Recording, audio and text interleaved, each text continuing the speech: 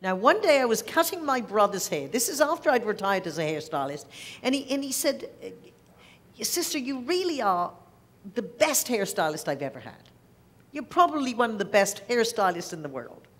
And I said, well, I don't know about that, but what I did do when I was teaching people to cut hair, it didn't matter if they had 20 years experience.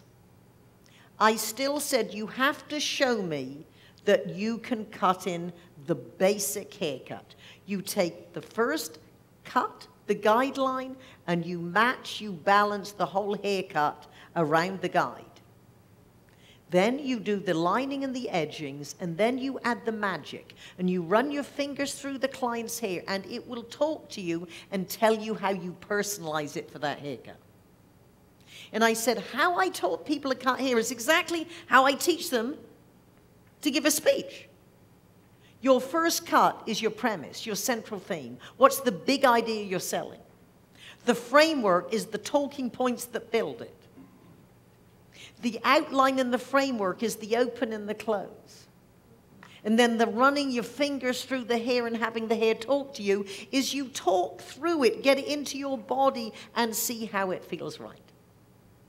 And I said, brother, I would always make sure, even an experienced speaker, just like an experienced hairstylist, has to prove they can give me the simple structure. If they prove it, then they can start anywhere they like. And my brother said, well, sister, of course. That is because you always have to master the technique in order to abandon it. It has to become second nature. I want you to consider that you will probably, as this is called how you write a speech, you are going to write a short speech. You're going to transcribe a longer speech. And then you can take what actually came out of your mouth, and then you edit and refine and have better word choices. Because we want to speak to be remembered and repeated. And what we might say casually in conversation, and when we're first telling the stories, could actually be tightened and improved. And tomorrow morning I'll be talking about how to get powerfully pithy. So when you have your script and you have your speech, then how do you put it under the microscope and take it to the whole next level? I guarantee you do not lack the talent to do this. You might lack the patience. The reason you have to pick a subject that you're enthusiastic about, because you're going to live with it for a while. You have to love the process. And I'm sure you get at times frustrated, but this is fun.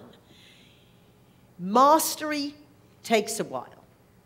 My brother says 21 years. Now, I first got paid to speak in 1976. I'm still working at it, but it gets better. It gets easier all the time. Now, my brother, you see, would say, with music, as with speaking, when you do something well, everyone says, oh, he's a natural. Oh, she doesn't have to worry. This is natural. The easier it looks, probably, even with natural talent, you still need the discipline of following the process and the work.